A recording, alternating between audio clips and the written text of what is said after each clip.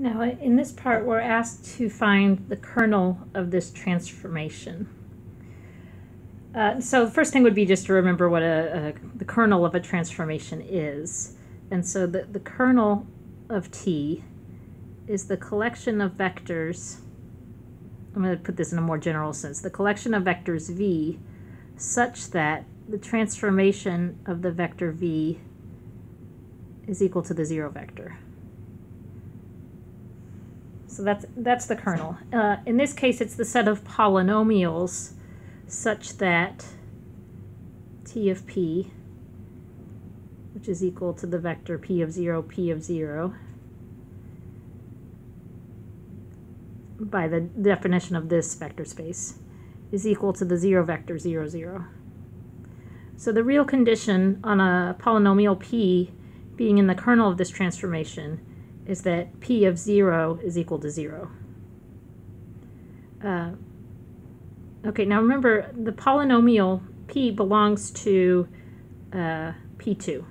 So that's the collection of polynomials with degree 2 or less. So any polynomial in that set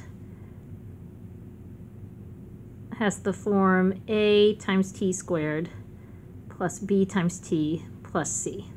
So just some generic quadratic polynomial here.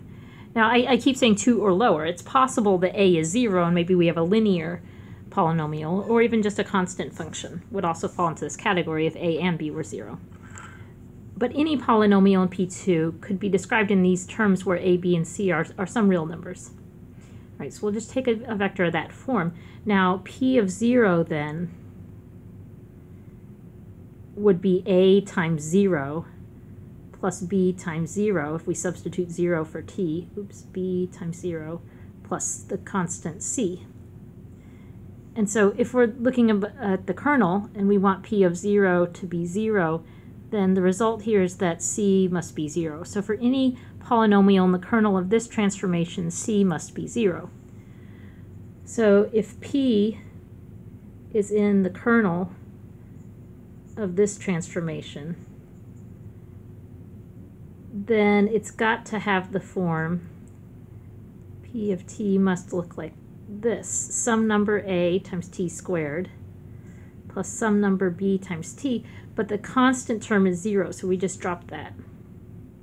So far we know that the polynomials in the kernel all have this form right here. All right, but we are asked to find a spanning set for the kernel. So we need a specific set of vectors so that any polynomial in the kernel, so any vector of this form, is a linear combination of those vectors. Well, so the thing that maybe immediately comes to mind here, we basically have this thing expressed as a linear combination of the vectors, let me call it P1, which is just t squared, and P2, which is just t.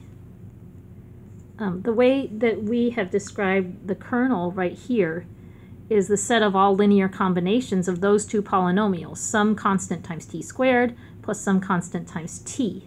So this would be a spanning set for the kernel. The kernel of this transformation t is equal to the span of the polynomials t squared and t.